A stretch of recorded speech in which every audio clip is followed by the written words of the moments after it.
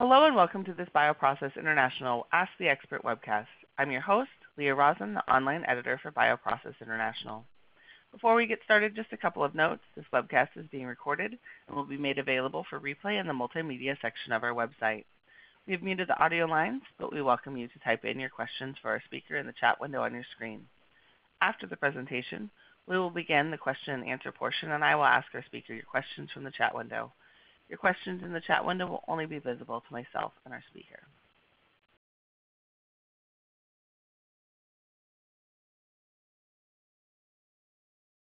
BioPlan Associates presents this four-part educational series sponsored by BioProcess International, highlighting China's emergence in global biopharma manufacturing trends in the Chinese biopharma industry. This quarterly series uses select content from BioPlan's 2018 second edition report, Advances in Biopharmaceutical Technology in China, a unique peer-reviewed study that incorporates the research and work from over 100 global industry experts, authors, many based in China, including our featured speaker today, Dr. Poon. The market for biopharmaceuticals, supplies, services, and materials in China have expanded rapidly as the government invests, both domestic and international, have focused attention on growing healthcare markets and opportunities in China. The need for peer-reviewed insights into the current and future potential of China is required for the global industry to meet the needs of this rapidly expanding market. In this third webcast, China's GMP strategies dealing with quality management issues to compete with the West, China's biopharma sector faces multiple challenges in quality management, including lack of experience and talent, a rapidly changing regulatory environment, as well as cultural issues in management. In today's featured webcast, we'll cover China's regulatory issues, a review of those current challenges in biopharma quality management in China, and opportunities for progress in this field with the growing CMO platforms and emerging CQO business. I'd like to introduce Dr. Poon, currently the president of Quacell Biotech Limited. He previously worked for Hyson Biopharm, Merck, and Roskamp Institute in the United States. He completed his PhD in biological chemistry at the University of Kentucky and his MBA from the University of South Florida. He has years of experience in the field of biological therapeutics, analytical research, bioinformatics, and proteomics, and more than 10 years of cell culture experience with a focus on biopharmaceutical products. Along with his extensive work background, he has published more than 30 peer-reviewed articles and contributed to more than 5 book chapters, including Scientific Strategy in China, Moving from Biosimilars to Innovative Drugs, and recently published Advances in Biopharmaceutical Technology in China, second edition. He is currently the managing editor of Biomedical and Biopharmacology Journal and the associate editor for the Journal of Chemistry, Biochemistry, and Molecular Biology. It is now my pleasure to introduce our speaker, Dr. Poon from Quacell Biotechnology. Okay, thank you for the organizer's invitation for giving me a chance for this webinar.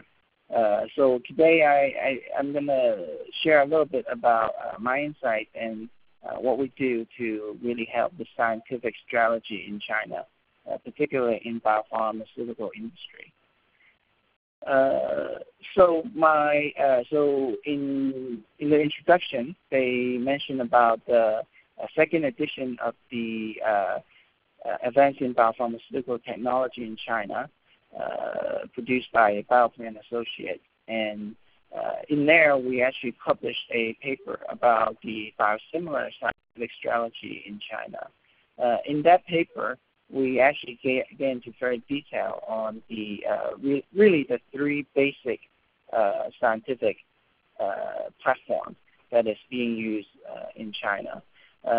For example, the BioProcess technology platform, which includes the cell line engineering, cell culture media, upstream process, and downstream process.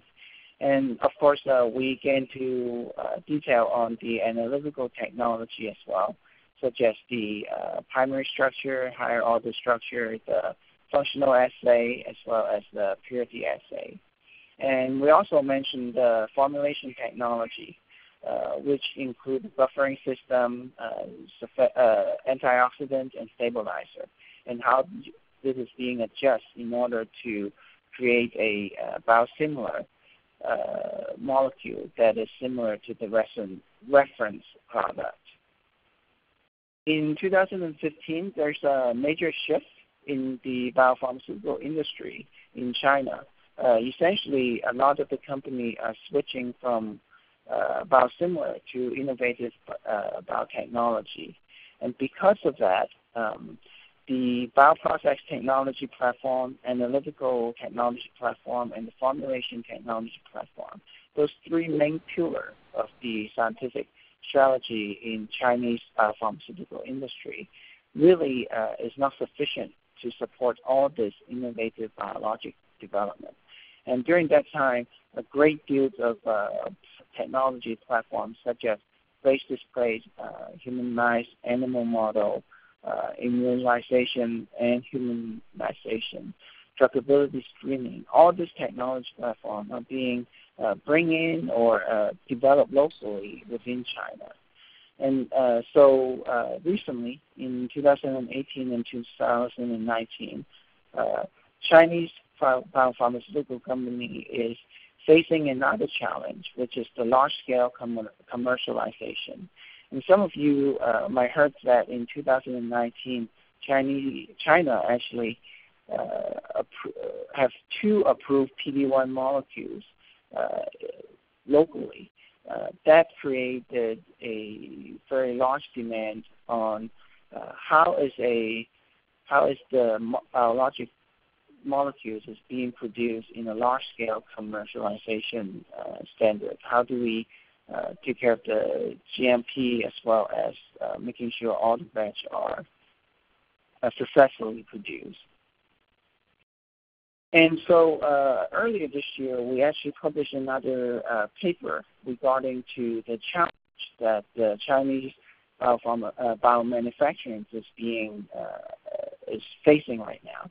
And we also mentioned in the paper, we also mentioned that QBD, quality by design, is a very good way to overcoming the challenge that we currently see in Chinese biomanufacturing. And so the challenge that we mentioned in the paper essentially can classify into 2 categories. Number 1 is lack of experience, and number 2 is the immature platform technology. So in the following slides, we gain into more insight into how this 2 issue is causing the Chinese biomanufacturing, some of the potential problems. And so the first issue that we identify is the lack of experience. So we did a quick survey with a Chinese company and a U.S. company. What we found is that the worker that start working in the bioproduction line, mainly the upstream cell culture production line, when a worker starts working in a U.S. company, they usually previously have about 1.6 years of experience. So what does that mean is when they go into when a worker, he start working in a bioproduction line, usually they have some kind of cell culture experience or bioproduction experience in maybe another company or in another department. So they usually have 1.6 years of the experience. However, in the Chinese counterpart, in this case, is the Chinese company B. The average is about 0.3 years, which is about 4 months. And so, because the reproducing the large molecule really relies on the experienced expert who hands-on to in order to produce this molecule, and a lot of time with the experience to troubleshoot. So the lack of the experience is actually causing some of the Chinese companies to have to find a way to deal with this lack of experience. And so the way the Chinese companies do to compensate the lack of experience is that they actually hire more people in their production line. And so we actually do a survey or interview with about 4 to 5 companies in China and also the multinational company. Some of them are CDMO, some of them are actually biopharmaceutical company. So in the multinational company, the number of staff they require to run a upstream and downstream production line, so the cell culture part as well as the purification part, they usually need around 10 to 13 people. And that can essentially cover all the needs for the workers in the production line. But for Chinese company, they usually need more than 25 people in order to cover one single production line. And so the lack of hands-on experience of the worker is compensated by more workers to do the same amount of work. Now, this actually, there's a plus side and also there's a minus side. Chinese, because their salary usually is cheaper than the U.S. or Europe, and so increasing the worker actually does not increase their cost of production.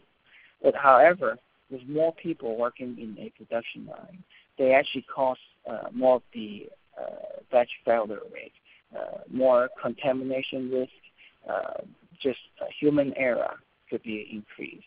So we estimate that there's about 3 to 6 times more batch failure rate than their multinational counterparts in Chinese biopharmaceutical company.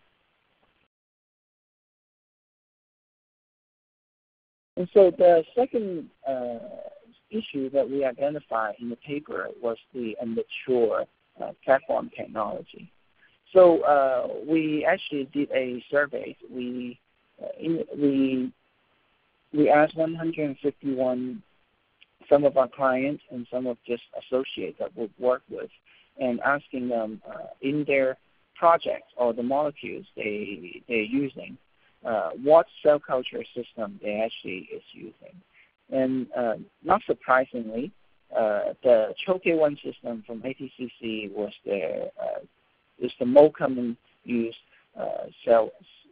cellular mammalian cell platform. And the second one is the CHO-S platform. So it's not surprising because this two platform, cell culture platform, commercially is the cheapest. And that's why it is the most common in China. And of course, we see some of the more expensive but more advanced technology platforms such as CHO-SV and CHO-GS. They're available, but they're not very common. It's not very commonly used, being used by the Chinese company.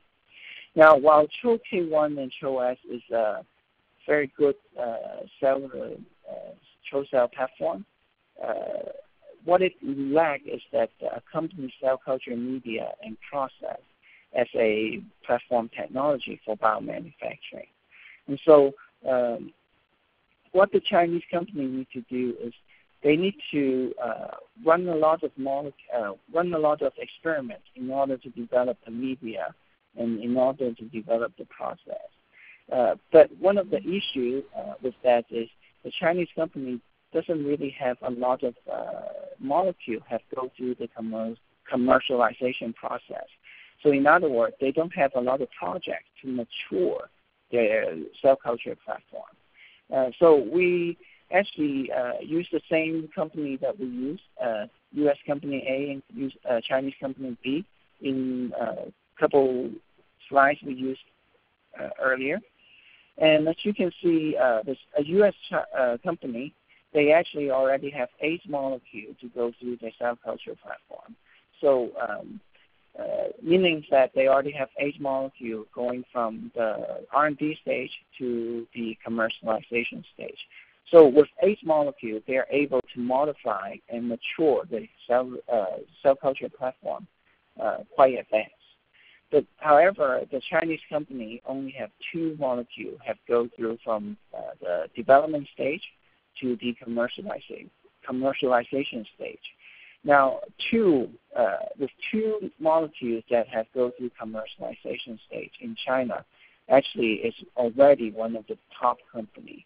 Now, but this for the next 3 or 4 years will be more and more molecules going through this cell culture platform in China.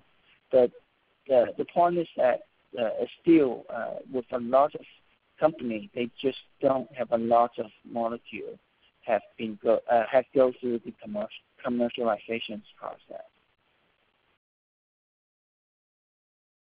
And so in that paper, we conclude that QBD is a very good solution, one of the very good solutions to compensate these 2 issues that we identified.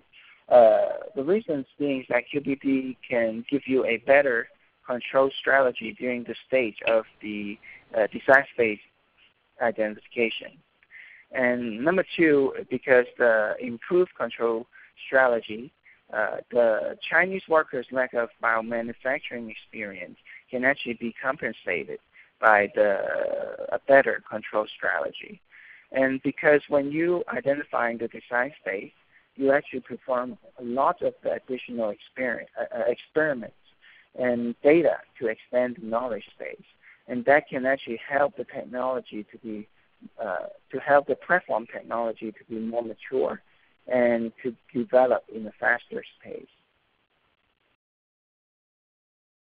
And so, in Quacell, we kind of ask ourselves, what can we do in order to help the cell culture platform or facilitate the maturing of the cell culture platform in China? And so we have essentially identified a couple of the, factors that we have to put in order to create a platform for the customer to use. So technically, this platform should be used, have a high productivity, and also have the vectors, media, and process to go along with the platform. And number 2, it have the documentation that is needed by the Chinese company, either for filing for the NMPA or filing for the FDA or EMA internationally. And number 3, the components, the price. The Chinese company is extremely price sensitive, and so the price have to be affordable by the Chinese company. And so essentially, we produce something we call the K1Q platform. Essentially, it has the patented GS vectors technology and the associated monocloning media to accelerate the cell line development, and also the production media that can accelerate the process development, which we recently published in 2019 in UKS. And also the platform, we have the BioProcess to associate with this particular cell line. So from a very small scale shake flask to a large scale commercialization bioreactor, all these are very easy to scale up as well as scale down. And last but not least, we have a set of the regulatory friendly IND for the wholesale and wholesale template for the IND as well as the BLA application. And so the cell actually have what we call the complete traceability. What does that mean is when they first leave the public health of England, the first receive of the dispatch notification, we keep track on all the documentation, how they're being shipped from England to China, and then the custom clearance in Beijing for 3 days, and then go to our laboratory, and then once again to our laboratory, how we adapt the cell, and then bank it in our GMP facility. So all this is have complete documentation to support the traceability.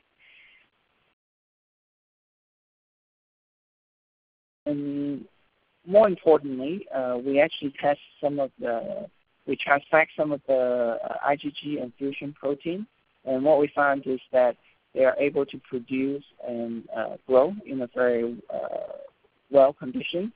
The highest we saw is they can grow up to 20 million cells per milliliter, and they actually able to produce 8 grams per liter in some of the IgG project. And more importantly, we did experiment to show that we examined the viable cell density in 45 different passages, as well as the productivity and some of the SEC quality of the protein. And what we found is that after 45 passages, the cell line is still very, very stable. And so we actually start sending the cell to our customers. And so what we're doing is that we create what we call the Dare to Share cell platform, cell culture platform program. What we do is essentially we have 5 or 6 biopharmaceutical companies to use this platform and form a consortium. And in order to be part of the consortium, they have to share some of the data they obtain from the cell line. And of course, all the proprietary information will be remain proprietary. But for example, some of the process data and some of the development data, it will be shared among these 5 or 6 companies. And once we have accumulate 5 to 8, 10 molecules for this particular cell line, and we're wanting to share this with the biopharm community. So when this information is being used, they can use it as a part of the QBD application data for the BLA application or the IND application. In that way, it actually helps the company to save a lot of time to develop its own cell culture platform. And so we're hoping that using this kind of cell culture platform technology can facilitate and accelerate the cell culture platform development in China. And with that, I've concluded my talk, and I welcome any questions that the audience have. Thank you very much. Thank you, Phi. So the first question is, does the CHO-K1Q harbor genetic modifications, gene knockout or knockout from the parental line? If yes, are there any IP or licensing issues to consider? Actually, this is a really good question. This is something that we consider repeatedly within our own organization as well. We actually decided against using any kind of gene modification, mostly because we don't have a lot of resource to licensing the knockout technology, and also as soon as we licensing the knockout technology, the price of the product will, I guess, is kind of like a turn off for the Chinese market. So we decided not to use the knockout technology. But even without the knockout technology, our vector actually is GS based. So even without the knockout technology, we still able to make this engineering cell line within about 2 months, and also the titer is typically in around 4 to 6 grams. So we just feel like the knockout technology is just not needed.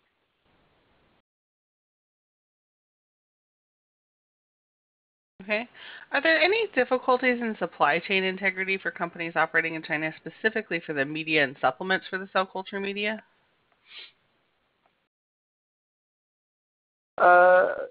We haven't encountered any kind of the issue with the supply chain yet, but actually some of our clients' concern is also part of our concerns as well, because so our clients, so Quacell actually was in this couple of years actually developed, it's kind of exceeded our expectation in terms of growth. The big reason for that was because the trade war between U.S. and China, as well as some of the trade restriction was put into the cell phone business. So what made the Chinese biopharmaceutical company realize that because of the unstable political issues is currently happening, so they realized that they need to at least have a backup, a local company as their backup for critical raw materials such as cell culture media. And so, so for the last couple of years, we actually get a lot of requests to essentially become the either secondary or primary supplier for cell culture media within Chinese company. Now, that being said, is actually we have the same issue for our raw material as well. And so we actually developed a supply chain program. So for each raw material, we have two different sources. One is outside of the, one is what we typically use, and the other one is in within China. Now, of course, this is a long-term process because we can't make all those changes all at once. And so we're starting this program just one by one of the raw material and try to make sure they have functionally their equivalent. And number two is we have to do all the, because of our GMP system, so we have to make sure all our clients knows that we have different kind of the, I guess it's different, we're changing our raw material, or at least we have another option on the raw material that need for them to know, for our clients to know. Thank you. Great. Thank you, Phi. And it looks like that's all the questions we have at the moment. If you still have a question, you're feeling shy, go ahead and type it in, and those will be passed. Oh, great. Straight to Phi. I do actually have one more question. What are the other companies that are in the Dare to Share Cell Culture Consortium? What are the other companies that are in the, so I guess the question is, what are the companies is in the consortium? So, so one of the reasons that they're willing to share the data is that we don't disclose who is sharing it. Now, of course, some of the because we actually just started this program, and so some of the we're still in discussion on how much can we disclose. And so at this point, I'd rather not disclose any of the company's name.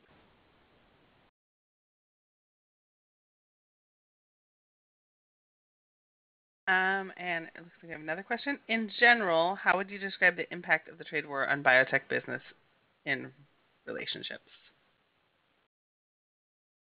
So the key phases in general, I don't think I can be so I don't think I can be so general, but maybe I can give some of the instant that I see that is affecting, at least in our company. Number one, we want to purchase several automated workstation, and now it's more expensive because of the tax increase. And so that's one of them is financially it's become a more important burden because I come back from U.S. so I'm familiar with a lot of products from U.S. So that is kind of my preference of product is from U.S. And so that's one of the issues. And number two, I think it also creating in term of fear that when you're still able to get some of the products from U.S., that's still okay because pharmaceutical company is still a very high margin industry. So a lot of time it's still okay with 25% increase. But what they really worry about is what if they put into the special entity list, and you can no longer get some of the material. And so I think that is what major concern that they have for the, I guess, is biopharmaceutical companies in China. In a way, to kind of accelerate some of the Chinese company to really develop their own technology or working on some of the I guess is the technology that the Chinese lack. And so I think that is what I see the effect on the biopharmaceutical industry, the trade war on biopharmaceutical industry. Okay. So we have a couple questions on QED. Can you please elaborate on the QBD that Quacell has employed to get better control of your process? Okay. So maybe my presentation wasn't very clear. We actually a cell culture media company. So but on my presentation, what I'm saying that the QBD actually is a very good concept to apply to the biomanufacturing in the biopharmaceutical industry. Now, for Quacell, we actually do use QBD for our manufacturing process as well, but that's only for our manufacturing process for powder media. For example, we actually run it in a very similar manner as the biopharmaceutical industry. So we did a lot of process development for the powder manufacturing. We look at how many the rotation for the pin mills, and then the mix time within the mixers, and also what's the feeding time? So how fast the raw material feeding into the pin mill. So all those parameters and their interaction we actually study when we looking into our manufacturing process, and we also using that to define our design stage within our process as well. And so that is what kind of QBD we use in our within Quacell.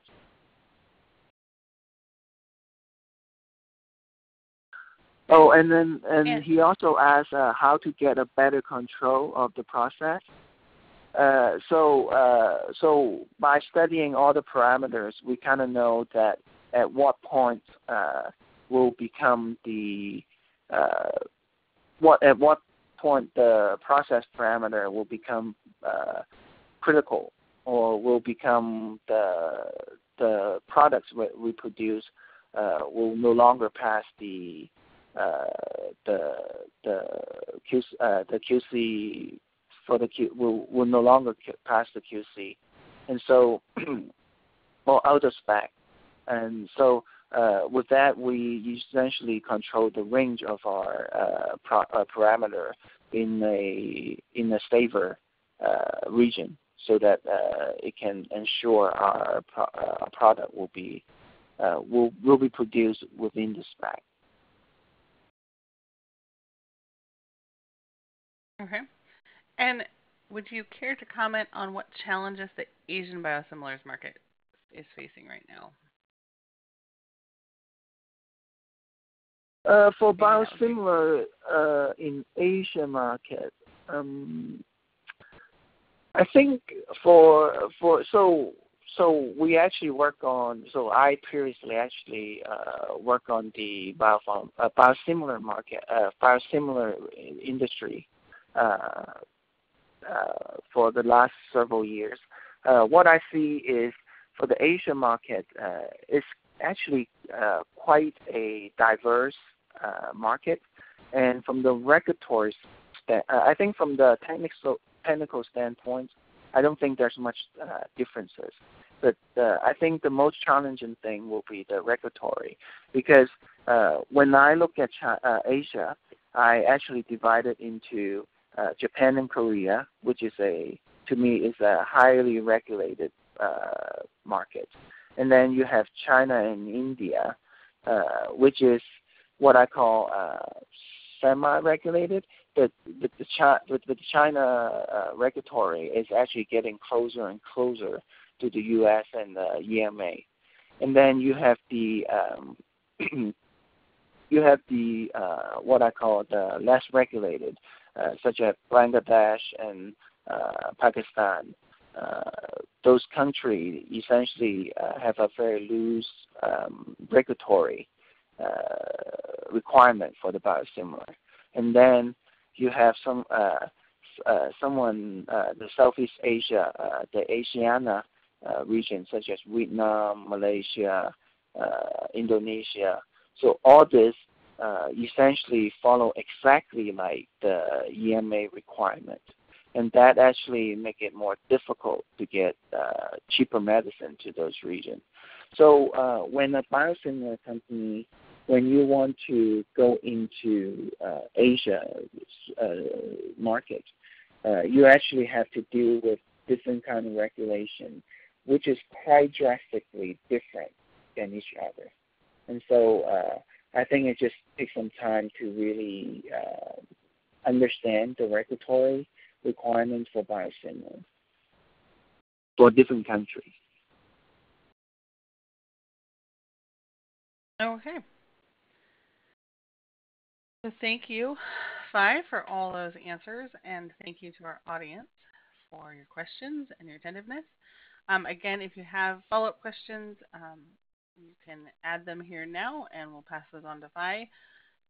This webcast was recorded, and you'll receive a follow-up email providing you with a direct link to the recording. We thank you for joining us for this BioProcess International Ask the Expert webcast. There is another webcast in our series in September, so look for those announcements in your inbox. Bye. Okay, thank you. Bye-bye.